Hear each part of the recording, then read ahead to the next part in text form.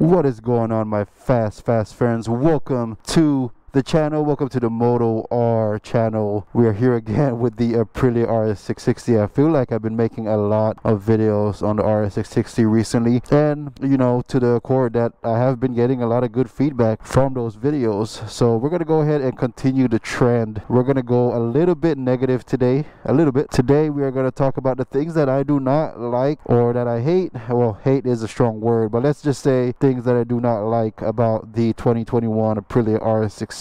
So the first thing is going to be on the US version is the signal lights on the actual mirror. Why did they decide to put the signal lights on the mirror? I do not understand. The Europe version doesn't have it. It's actually integrated into the front headlights. I don't understand why they would make two different versions. Laws are laws regardless of where you're at. It's not like the US has a stricter standard when it comes to signal light. But yeah, they do not have a higher standard when it comes to that. Is it more visible? Yes, but it does the same thing. And if you want to change the mirrors, let's say to the Rizoma mirrors or bar-in mirrors, you have to do all these things to get signals, whether you have to install or hardwire new signals to the bike, or you have to get a Europe ECU. You gotta do so much things just to get the signal light onto the front headlight. I don't get it.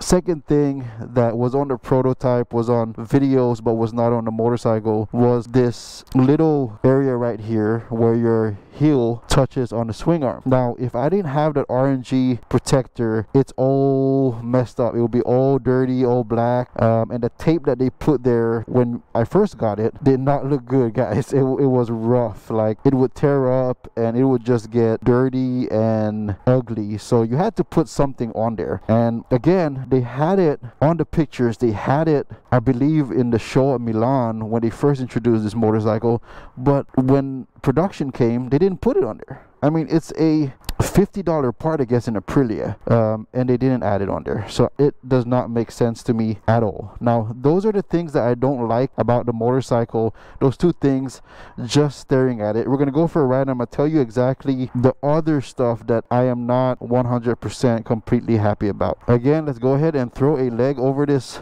beautiful machine and talk about it.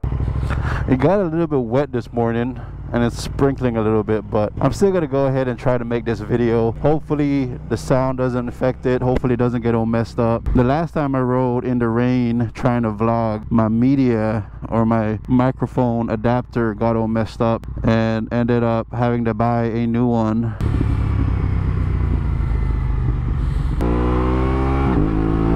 Alright guys, so jumping on the highway now, we are gonna talk about the third thing that I dislike about this Aprilia RS660 is the mirrors. Now, I know I talked about the mirrors and how they had the signal on there, but there's a different reason why I don't like the mirrors, and I only can depict it and show it when I am actually on the highway or riding the motorcycle. So the reason why I don't like these mirrors is that they vibrate so much. When you are driving on the highway or driving at any type of speed, the mirrors vibrate and you cannot see anything. Now, can you still see headlights from cars passing by? Can you still see vehicles maybe coming up if you can make it out depending on the time of day?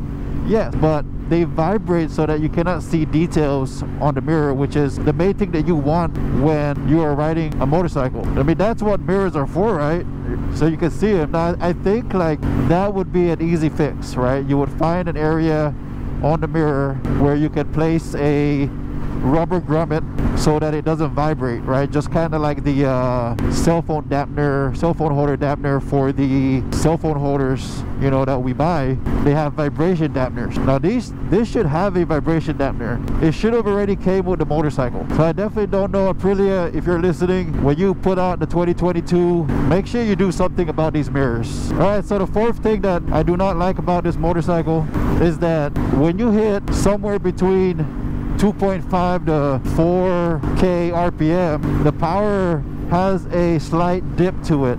Now, I know I'm not just talking about my motorcycle, because a majority of people in the Aprilia RS660 Facebook page has experienced this. And if you look at any of the Aprilia dynos, if you have a chance to look at it, you will see noticeably that dip. Whether you have a ECU tune, whether you have a up map downloaded or a rapid bike like I do, it's gonna show that slight dip. Now I don't know if that is a big thing on the track. I don't know if that could be an issue when you're running through the rev rate, just running through the gears on your bike on the track. I feel like it could be, because it could be an unexpected factor into racing the track, or another factor that you have to take into account for every single time you're down to those RPMs. I've also heard that is needed, or that happened in order for the bike to reach higher RPMs. I don't know. It's the engine.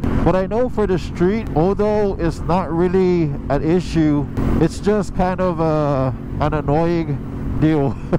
Alright, so the fifth thing that I am not too impressed with this motorcycle is the suspension, the rear suspension at the very least. So I'm a heavier guy, and I'm gonna give it credit, right? Like, the suspension is not bad, but as a heavier guy above 200 pounds, the suspension on the rear can get a little bit bouncy.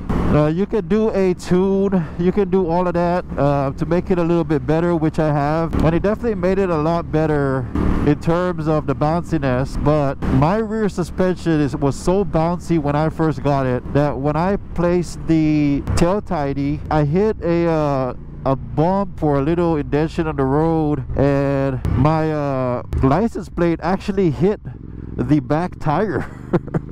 And it actually did this twice. I got a personalized license plate, and it also did the same thing on that plate. So I don't know if that is just a problem that I have, but I did see one person discuss it on a forum, that his license plate bracket had, or his license plate had bent because it hit the tire on a bump.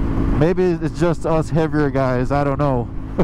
But still, the rear suspension, if you're a heavier person, is something you definitely need to get done. I've been kind of thinking about my next mod to the motorcycle, and that's what I'm thinking I'm going to do, is get a rear suspension for it so that it can ride a lot smoother and be a lot better when I do take it on track. Should be really helpful in those regards. Well guys, those are the 5 things that I am not too keen about with this RS660. If there's anything that I missed, if there's anything that bothers you that I have not stated and could be a problem with it, please let me know in the comments below. Again, obviously some people get concerned about reliability, some people are concerned about those type of issues, which I've talked about in my other video. So I'm gonna go ahead and end it right here, guys. Make sure you comment, like, and subscribe. Follow me on Instagram at moto_red. I'll see you guys in the next one, yo. Peace.